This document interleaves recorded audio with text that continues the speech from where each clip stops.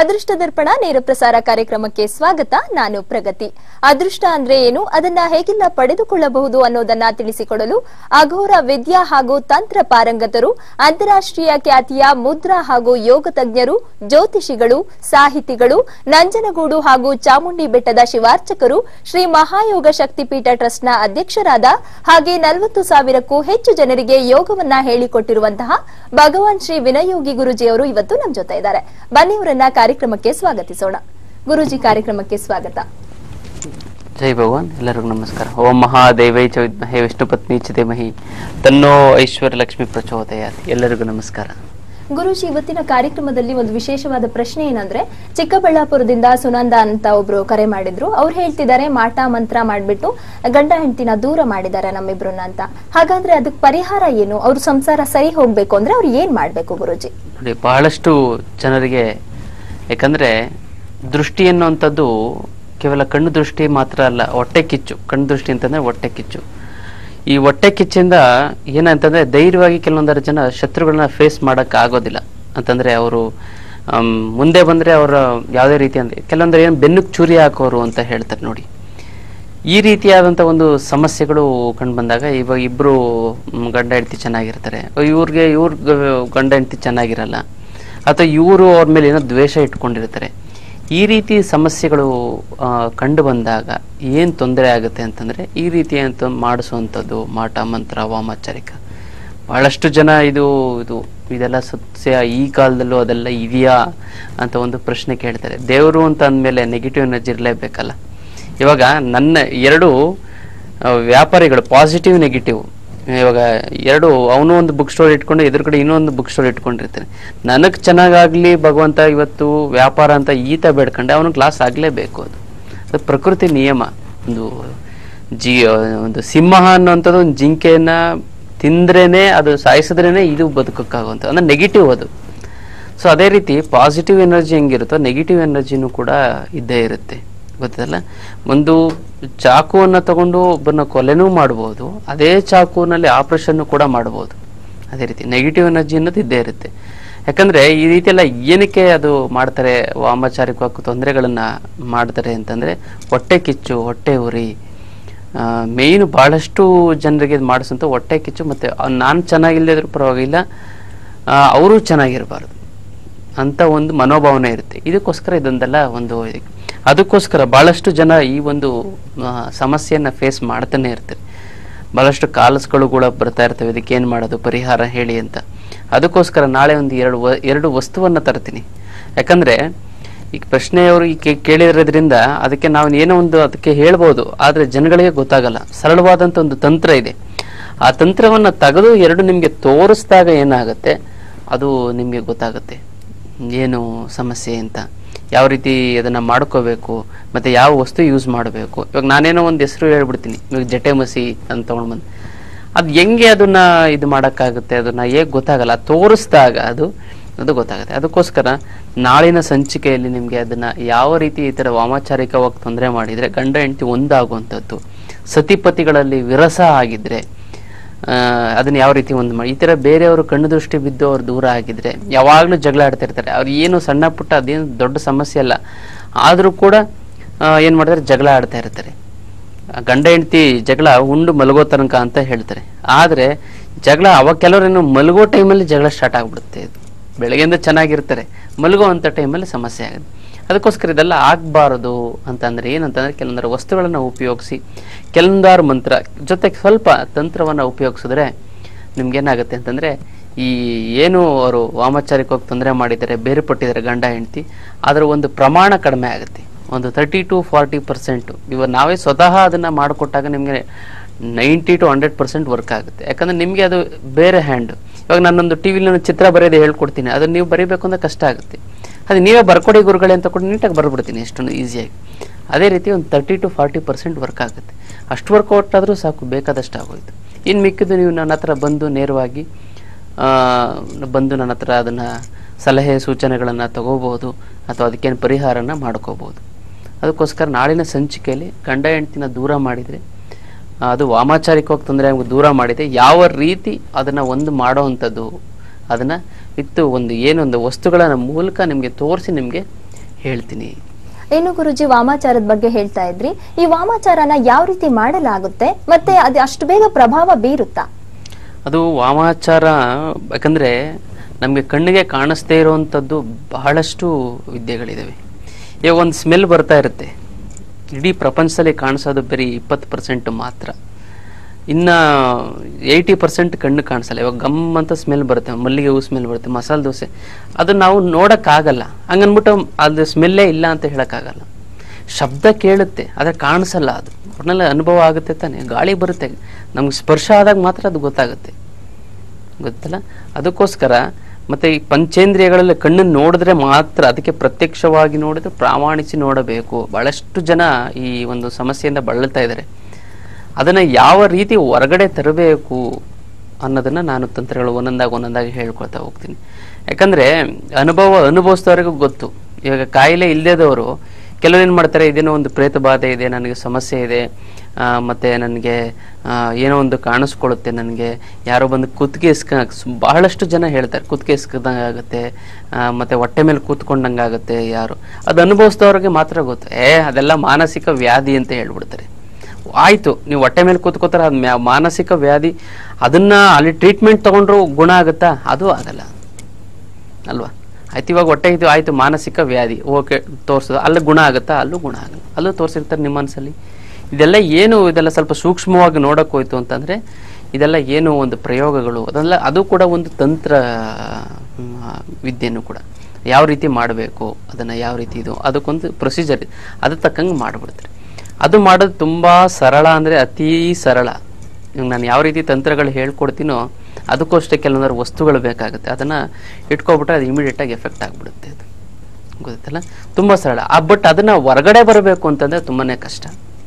ಕೆಲವರಿಗೆ ಬೇಗ ತೆಗೆದುಬಿಡ್ಬೋದು, ಅದು ವಾಮಾಚಾರಿಕವಾಗಿ ತೊಂದರೆ ಆಗಿದ್ರೆ. ಇಲ್ಲರೆ ಕೆಲವ್ರಿಗೆ ನಿಧಾನ ಆಗುತ್ತೆ. ಇನ್ನು ಕೆಲವ್ರಿಗೆ ನಾವು ಎಷ್ಟು ಸರಿ 2-3 ಸರಿ ನಾವು ಅದನ್ನು ತೆಗಿಬೇಕಾಗುತ್ತೆ. ಈ ರೀತಿ ಸಮಸ್ಯೆಗಳಿದ್ದಾಗ, ಯಾಕಂದರೆ ನಾವು ಒಂದು ಸರಿ ಅದನ್ನು ತೆಗಿಯೋಕ್ಕಾಗಲ್ಲ, ಅದಕ್ಕೊಂದು ಪ್ರೊಸೀಜರ್ ಇದ್ದಾವೆ. ಆ ಪ್ರೊಸೀಜರ್ ಪ್ರಕಾರ ಮಾಡ್ತಾ ಹೋಯ್ತು ಅಂತಂದ್ರೆ ನಾವು ಅದನ್ನು ತೆಗಿಬೋದು. ಇವಾಗ ಎಕ್ಸಾಂಪಲ್ ಆಪ್ರೇಷನ್ ಒಂದು ಸರಿ ಮಾಡೋದು ಸಿಗುತ್ತೆ, ಇನ್ನೊಂದು 2-3 ಸರಿ ಮಾಡಿದಾಗ ಅದು ಪರ್ಫೆಕ್ಟಾಗಿ ಗೊತ್ತಾಗುತ್ತೆ. ಸಣ್ಣ ಪುಟ್ಟ ಇವಾಗ ಮೆಡಿಸಿನ್ ಕೊಟ್ಟರು ಗುಣ ಮಾಡ್ಬೋದು, ಸಣ್ಣ ಪುಟ್ಟದಾದರೆ ಇದಾಗ್ಬಿಡುತ್ತೆ, ದೊಡ್ಡದಾದರೆ ಅದನ್ನು ತೆಗಿಲೇಬೇಕಾಗುತ್ತೆ. ಅದಕ್ಕೋಸ್ಕರ ಅದೆಲ್ಲ ಒಂದು ಪ್ರೊಸೀಜರ್ ಇದ್ದಾವೆ. ಆ ಪ್ರೊಸೀಜರು ಇದ್ದರೆ ಅದರ ಒಂದು ಮಾಡಿದ್ರೆ ತುಂಬ ಸರಳವಾಗಿ ಮಾಡಿಬಿಡ್ತಾರೆ. ಯಾರು ಇಷ್ಟು ಇವಾಗ ನೀವು ಒಂದು ಕೆಲವೊಂದರ ಜಾಗಗಳಿದ್ದಾವೆ, ಆ ಜಾಗಗಳಿಗೆ ಹೋಗಿ 200, 300, 500, 1000 ಎಷ್ಟು ಕೇಳೋ ಅವ್ರ ಹೆಸರಲ್ಲಿ ಮಾಡಿಬಿಟ್ರೆ ಅವತ್ತಿಂದ ಅವ್ರಿಗೆ ಪ್ರಾಬ್ಲಮ್ ಸ್ಟಾರ್ಟ್. ಈ ರೀತಿಯ ಸಮಸ್ಯೆಗಳು ಎಷ್ಟೊಂದು ಜನ ನಂಬಲ್ಲ. ಅನುಭವ ಸಾಧವಾಗೆ ಇವಾಗ ಒಂದು ದುಡ್ಡಿರುತ್ತೆ, ಹೆಸರಿರುತ್ತೆ, ಆವಾಗ ನಂಬಲ್ಲ. ಯಾವಾಗ ಒಂದು ಫುಲ್ಲು ಏನು ಕೋಟಿ ದುಡ್ಡಿರುತ್ತೋ ಅದೆಲ್ಲ ಕಳ್ಕೊಂಡಾದ್ಮೇಲೆ, ಎಲ್ಲ ಲಾಸ್ ಆದಮೇಲೆ, ತುಂಬ ಟ್ಯಾಲೆಂಟೆಡ್ ಝೀರೋ ಆಗಿಬಿಡ್ತಾನೆ, ಟ್ಯಾಲೆಂಟೆಡ್ ಆಗಿರುವಂಥವನು ಝೀರೋ ಆಗಿಬಿಡ್ತಾನೆ. ಆವಾಗ ಅವನಿಗೆ ಅನುಭವ ಆಗುತ್ತೆ. ಇವಾಗ ನನಗೆ ಹೇಳ್ತಾ ಇದ್ರು ಒಬ್ರು ಡಾಕ್ಟ್ರು ಬಂದಿದ್ರು, ಅವ್ರು ಚಿಕ್ಕ ವಯಸ್ಸಿನ ದೇವರು ಇದೆಲ್ಲ ನಂಬ್ತಾ ಇರಲಿಲ್ವಂತೆ. ಇವಾಗ ನಂಬಕ್ಕೆ ಸ್ಟಾರ್ಟ್ ಮಾಡಿದ್ದಾರೆ. ನಂಬ್ಕೊಂಡು ಅದಕ್ಕೆ ಮಾಡಿದ್ರೆ ಅದಕ್ಕೆ ತುಂಬಾ ಕಷ್ಟಗಳನ್ನು ಅನುಭವಿಸ್ತಾರೆ. ಫ್ಯಾಮಿಲಿ ಪ್ರಾಬ್ಲಮ್ ತುಂಬ ಇತ್ತಂತೆ, ಮಕ್ಕಳೆಲ್ಲ ದೂರ ಮಾಡಿದ್ರಂತೆ. ಈಗ ದೇವರನ್ನ ಪೂಜೆ ಮಾಡೋಕ್ಕೆ ಸ್ಟಾರ್ಟ್ ಮಾಡಿದಾಗ, ಮಂತ್ರಗಳನ್ನೆಲ್ಲ ಏನು ಸ್ಟಾರ್ಟ್ ಮಾಡಿದಾಗ ಅವಾಗ ಸ್ವಲ್ಪ ತುಂಬ ಚೇಂಜಸ್ ಕಾಣಿಸ್ತಂತೆ. ಸೊ ಇದು ಒಂದು ವಿಶೇಷವಾದಂಥ ಒಂದು ವಿಚಾರ. ಅದಕ್ಕೋಸ್ಕರ ನಾವು ದೇವರನ್ನ, ಅದು ಕೆಲವೊಂದು ತಂತ್ರಗಳು, ದೇವರನ್ನ ಒಲಿಸ್ಕೊಳ್ಳೋದು. ದೇವರು ಅಂತಂದು ಏನು, that is a mass of energy. ಆ ಎನರ್ಜಿನ ಪಡ್ಕೊಳ್ಳೋಂಥ ರೀತಿಗೆ ಟೆಕ್ನಿಕ್ಗನ್ನು ನಾವು ತಂತ್ರಗಳು ಅಂತ ಹೇಳ್ತೀವಿ. ಸೊ ಇದು ಅದಕ್ಕೋಸ್ಕರ ವಾಮಾಚಾರಿಕವಾಗಿ ಏನಾದ್ರು ಸಮಸ್ಯೆ ಆಗಿತ್ತು ಅಂದರೆ ಅದಕ್ಕೆ ತುಂಬ ಚೆನ್ನಾಗಿರುವಂಥ ವ್ಯಕ್ತಿ ಝೀರೋ ಆಗ್ತಾನೆ ಅಂತಂದ್ರದಕ್ಕೆ ಕಾರಣ ಅದೇನೇ.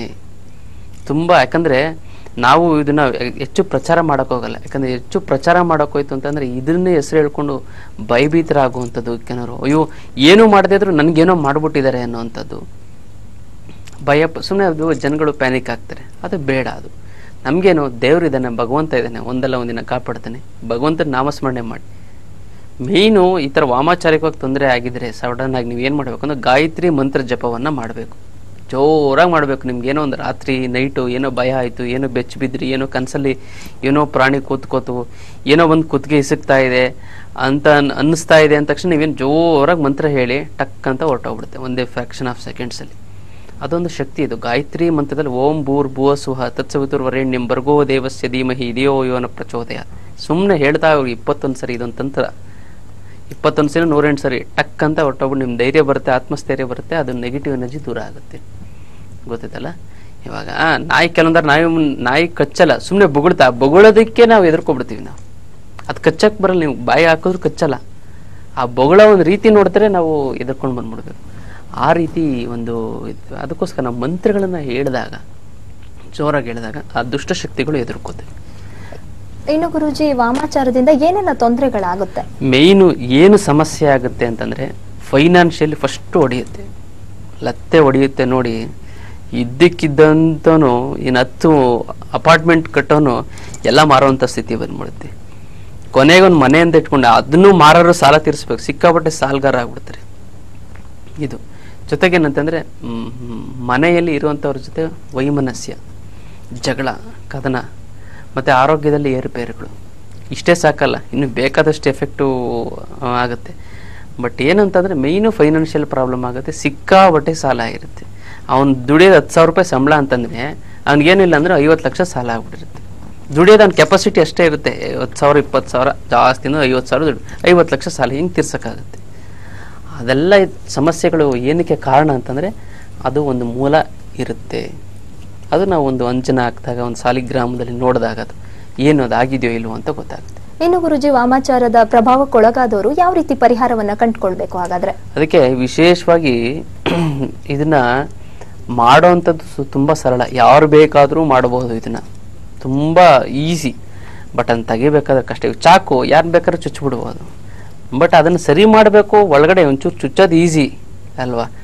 ಅದು ಕರಳಿಗೆ ಡ್ಯಾಮೇಜ್ ಆಗಿರುತ್ತೋ ಅಥವಾ ಕಿಡ್ನಿಗೆ ಡ್ಯಾಮೇಜ್ ಆಗುತ್ತೋ, ಹೊಟ್ಟೆಗೆ ಡ್ಯಾಮೇಜ್ ಆಗಿರುತ್ತೋ, ಸರಿ ಮಾಡಬೇಕು ಅಂದರೆ ಅದು ತುಂಬ ವರ್ಷಗಳೇ ಬೇಕಾಗುತ್ತೆ.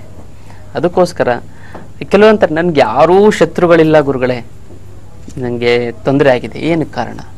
ನಮ್ಮ ಕಣ್ಣು ಕಾಣಿಸಲ್ಲ. ಇವಾಗ ನಾವು ತುಂಬ ಪ್ರತಿಯೊಬ್ಬರಿಗೂ ಕೂಡ ಒಂದು ಶತ್ರುಗಳಿದ್ದೇ ಇರ್ತಾರೆ, ನಮಗೆ ಕಣ್ಣು ಕಾಣಲ್ಲ, ಇಂಡೈರೆಕ್ಟಾಗಿ ಮಾಡ್ತಾರೆ. ಅವ್ರಿಗೆ ಈಸಿ ಆಗಿಬಿಟ್ಟಿರುತ್ತೆ, ಅದೊಂದು ಹ್ಯಾಬಿಟ್ ಆಗಿಬಿಟ್ಟಿರುತ್ತೆ. ಕೆಲವು ಶ್ರೀಮಂತರಾಗಿದ್ದು ಆದರೂ ಕದೀತಾ ಇರ್ತಾರೆ, ಕೆಲವು ತುಂಬ ಎಲ್ಲವೂ ದೇವರು ಅನುಕೂಲ ಕೊಟ್ಟರೆ ಆದರೂ ಸುಳ್ಳು ಹೇಳ್ತಾ ಇರ್ತಾರೆ. ಅವ್ರು ಮೋಸ ಮಾಡಿ ಅದೊಂದು ಥ್ರಿಲ್ಲು, ಅವ್ರಿಗೊಂದು ಖುಷಿ. ಅವ್ರಿಗೆ ಚೆನ್ನಾಗಿದ್ದವರು ಅದು ವಿಕೃತ ಮನಸ್ಸು ಅಂತ ಹೇಳ್ತಾರೆ. ಅದನ್ನು ತುಂಬ ಚೆನ್ನಾಗಿರ್ತಾರೆ, ಆ ಚೆನ್ನಾಗಿದ್ದವ್ರಿಗೆ ಏನಾಗುತ್ತೆ, ಮನಸ್ಸು ಬೇರೆಯವ್ರನ್ನ ನೋಡಿದಾಗ ಇವ್ರಿಗೆ ಇದಾಗಿ ವಿಕೃತವಾಗಿ ಅವ್ರಿಗೆ ಏನಾದ್ರು ಮಾಡಬೇಕು, ತೋರಿಸ್ಕೊಳ್ಳಲ್ಲ. ಅವರು ಒಳಗಡೆ ಮಾಡೋದು ಮಾಡಿಬಿಡ್ತಾರೆ. ಇದೊಂದು ಹ್ಯಾಬಿಟ್ ಆಗಿಬಿಟ್ಟಿರುತ್ತೆ ಅವ್ರಿಗೆ, ಹ್ಯಾಬಿಟ್ ಆಗಿ ಮಾಡ್ತಾರೆ. ನಂಗೆ ಯಾರೂ ಶತ್ರುಗಳಿಲ್ಲ ಗುರುಗಳೇ, ಯಾರಿಗೂ ಒಂದು ಇರಬೇಕು ಕೂಡ, ಕಚ್ಚಿದ್ರೆ ಹಿಂಗೆ ಎತ್ಕೊಂಡು ಪಕ್ಕದಲ್ಲಿ ಬಿಟ್ಬಿಡ್ತೀನಿ, ನನಗೆ ಯಾವ ಶತ್ರುಗಳು ಗುರುಗಳೇ ಅಂತಂತೆ. ಆದರೆ ಶತ್ರುಗಳಿರ್ತಾರೆ, ನಮಗೆ ಕಣ್ಣಿಗೆ ಕಾಣಿಸ್ದೇ ಇರೋಂಥ ಶತ್ರುಗಳು ಇರ್ತಾರೆ. ನೀವು ನೋಡ್ತಿದ್ದಂಗೆ ಎದುರುಗಡೆ ಮನೆ ಆಗಿರ್ಬೋದು, ಪಕ್ಕದ ಮನೆ, ನಿಮ್ಮ ಫ್ರೆಂಡ್ಸ್ ಆಗಿರೋ, ರಿಲೇಟಿವ್ಸ್ ಆಗಿರ್ಬೋದು, ಅದೇನು ಮಾಡಲ್ಲ, ಸೈಲೆಂಟಾಗಿ ಹೋಗ್ತಾರೆ, ಕೆಲಸ ಮಾಡ್ತಾರೆ, ಮುಗಿಸ್ಕೋತಾರೆ, ಬರ್ತಾರೆ. ಯಾವುದಕ್ಕೆಲ್ಲ ಅದೊಂದು ಹ್ಯಾಬಿಟ್ ಆಗಿಬಿಟ್ಟಿರುತ್ತೆ. ಅದಕ್ಕೆ ದೃಷ್ಟಿ ದೋಷಗಳು ಅಂತಂದರೆ ಇದೇನೆ, ಕೆಟ್ಟ ದೃಷ್ಟಿ, ಕೆಟ್ಟವರ ಒಂದು ದೃಷ್ಟಿ ಬೀಳಬಾರ್ದು ಅನ್ನೋಂಥದ್ದು ಒಂದು ವಿಚಾರ.